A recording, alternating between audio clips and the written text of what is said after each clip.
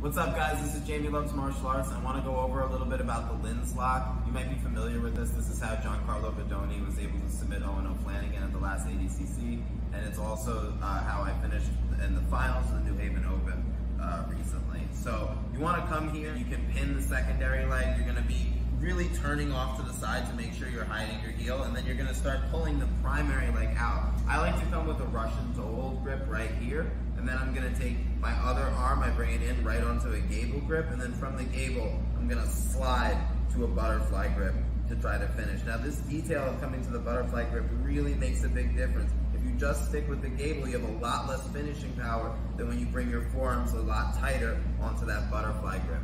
You want to make sure that you place your forearm right along the toe lines. If you place it too far up towards the ankle or too far down towards the toes, the lock won't work. So come in with the Russian toe hold, bring the arm on top, come to this butterfly, and then get the tap, all right? So really, really effective lock. I really like it. Make sure you're controlling that other leg over there. You can either do this with your foot or by locking up a triangle here on the secondary leg. In this it's basically a hunting stick position, except I'm focused on attacking this leg over here with this lens lock.